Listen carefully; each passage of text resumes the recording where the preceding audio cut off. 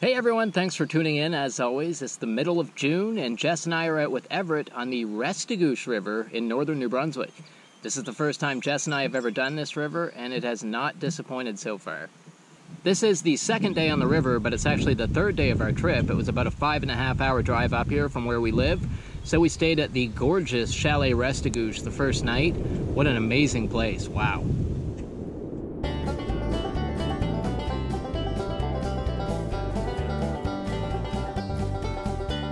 They're situated right where the Sedgwick River flows into the Restigouche River, and their sprawling property features 10+ log cabins you can rent of various designs and sizes.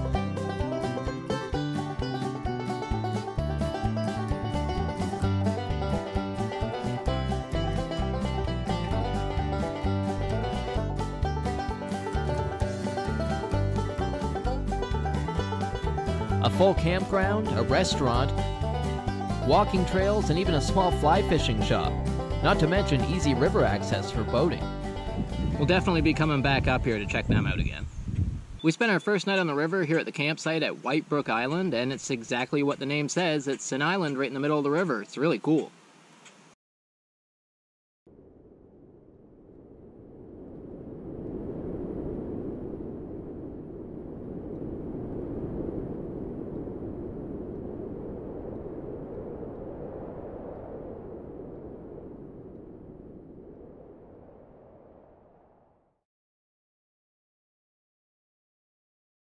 It rained pretty hard on our drive up the first day, but all day yesterday was absolutely gorgeous, and the views are just stunning. There's these huge rolling mountains and valleys just everywhere. Around every corner, it's just a more breathtaking view. It's incredible.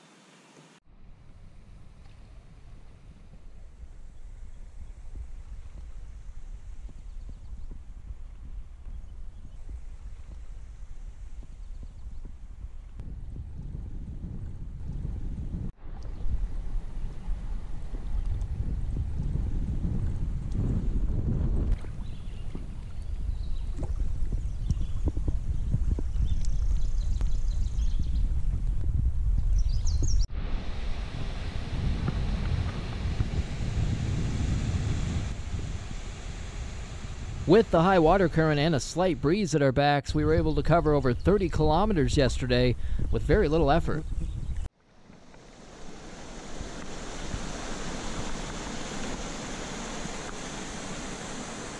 All along the river you see these freshwater brooks with cold, clear water flowing down from the mountains. We figured this one would be a good spot to stop for some lunch. And of course, some of Everett's stories. Freaking thing gets pretty long, and I put my hands in the water, and he drops the pole, drops the tip in, the fish slides backwards, and I grab it around the face.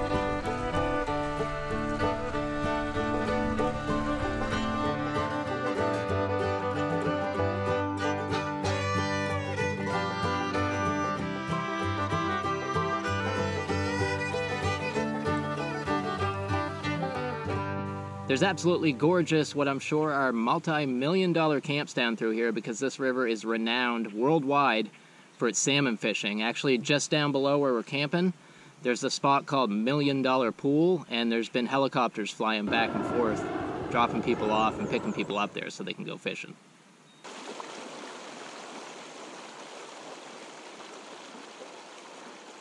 This is Larry's Gulch, which is just above $1 Million Pool, which is actually owned and operated by the New Brunswick government. Each of us NB residents is eligible to enter a draw each year for an all-expense-paid salmon fishing trip here. Our names still haven't been called yet, but here's hoping that someday soon in the future they will be, because I would love to stay here and to get that free salmon fishing trip.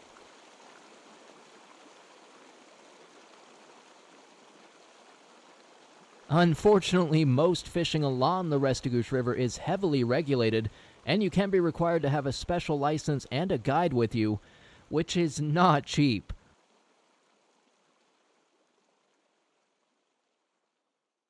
We each did see a salmon yesterday while we were on the river. Everett saw one jump, Jess saw one in the water, and I saw one belly up laying on the bottom of the river. But once we got here to our campsite, there was some guys actually salmon fishing right in front of the site here, and we watched them reel in a few big ones. That was pretty cool.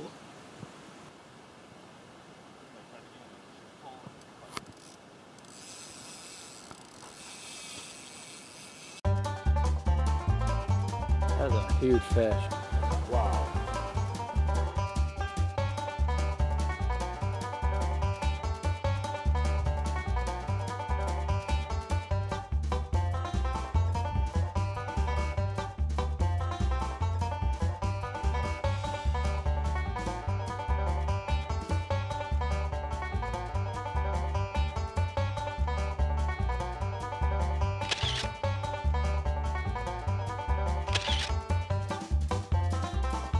We've been up for a bit now, we've had breakfast, and we've got camp all packed up. We're just loading the last bit of stuff in the canoes. And we're gonna hit the water again and see what today's views bring.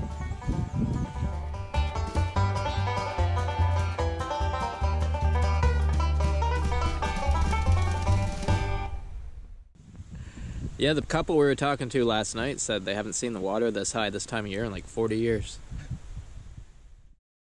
So there's where the Patapedia River flows into the Restigouche. So that means we've made it all the way to the Quebec border.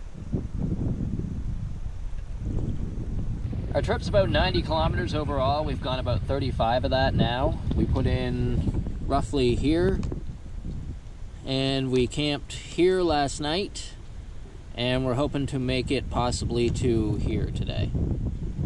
We'll be taking out here on Sunday.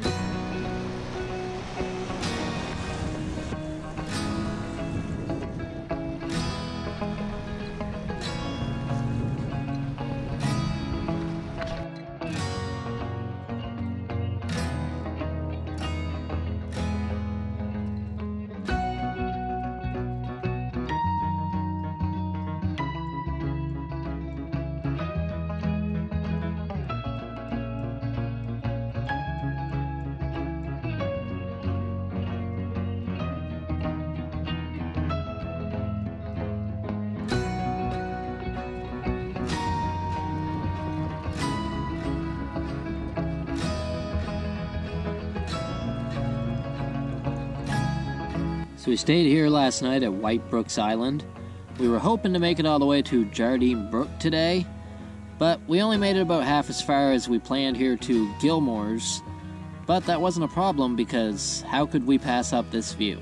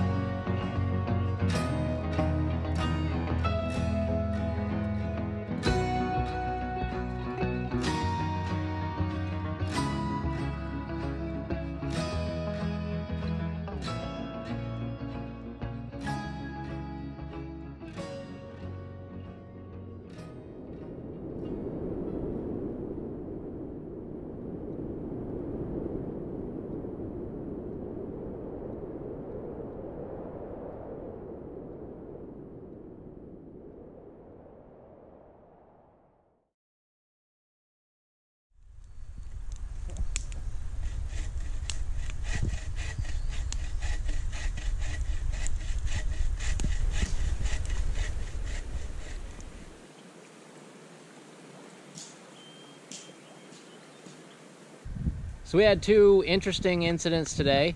First of all, the couple that we were talking to last night at the campsite, they mentioned to us a bunch of times, there's going to be 2 sets of rapids today.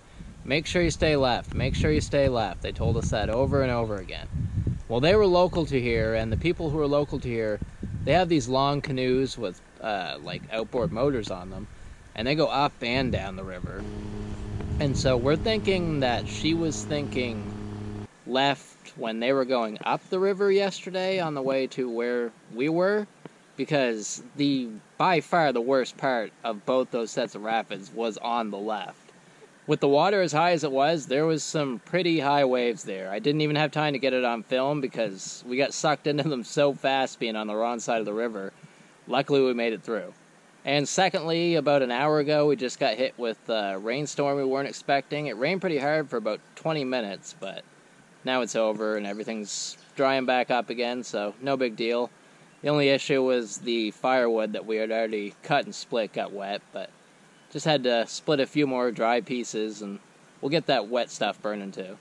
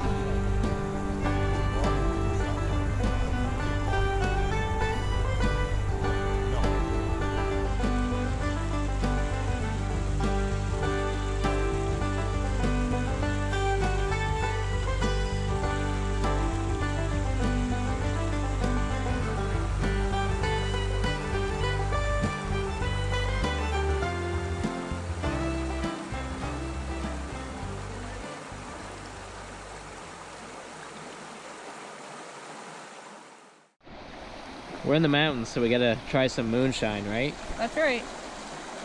Okay, here goes.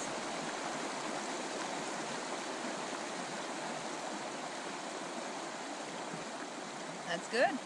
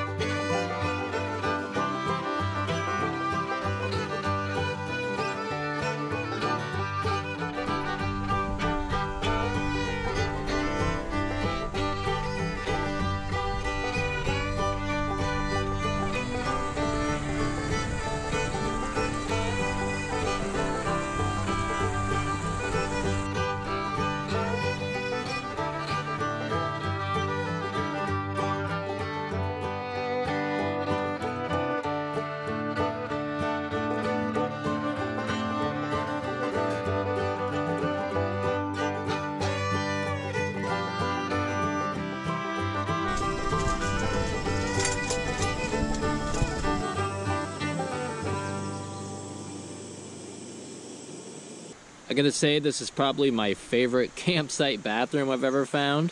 You have a giant mountain to one side of you, and you got a babbling brook down to the other side.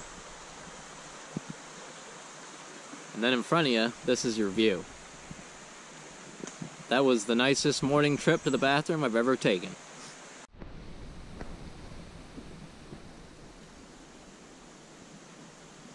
Everett whipped up some of his famous campsite bannock to go with our breakfast this morning, which, if you don't know, is sort of a fried flatbread. And it's just delicious, especially on an overcast, cool morning like this, to get the day started with some nice warm bread with some jam or some syrup on it. Oh man.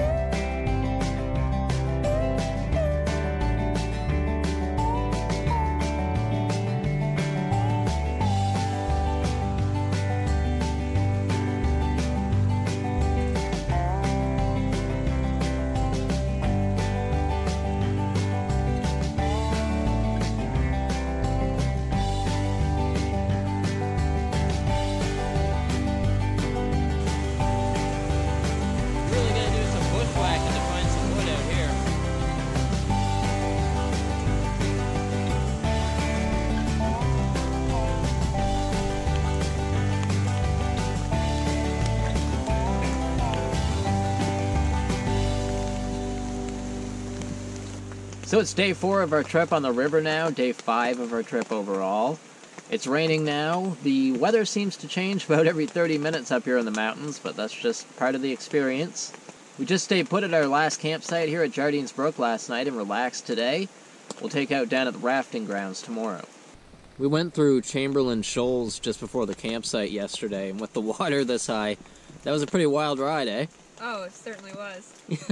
Like, I looked to my side, we went to the right through there. And if you went right through the middle, I looked to the side, to my left, as I was going over to the right of the river. There was like 6-foot waves. Oh, yeah. I took a look over out of the corner of my eye. I was like, oh, dear. And I just kept going along. There's nothing you can really do once you're in it, but we got through it fine. Yeah. It was actually pretty fun, because there's no, like, obstructions or anything, so as long as you can stay pointing forward, you're fine.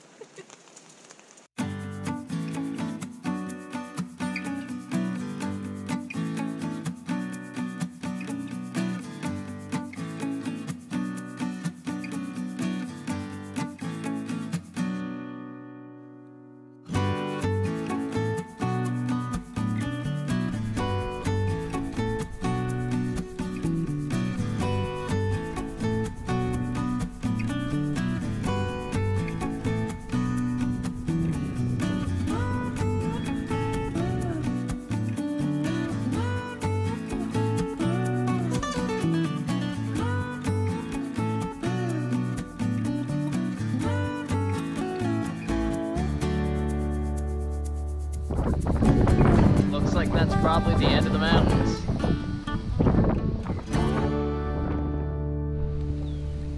You get so close.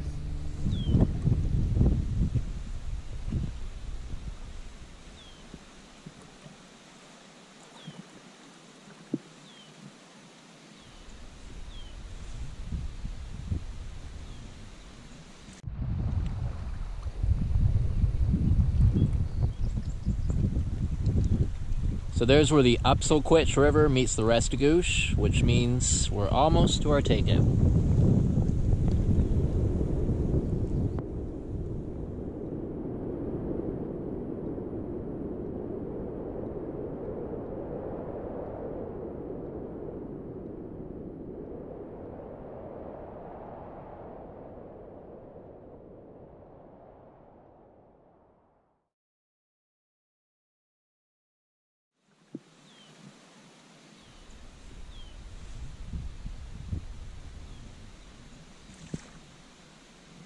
So when we were coming down out of that last section of mountains where the river really widens out, holy cow, the wind picked up there coming down off the mountains. I actually had to pull over and rearrange some stuff in my boat because I was getting spun around just like a top. Well, that's the end of a trip we've been planning for a long time, and it did not disappoint. Any final thoughts from you guys? The views are breathtaking. What about you, Everett? The water ride wasn't bad itself. Water was a little cold, but we didn't fall in, so it was all good.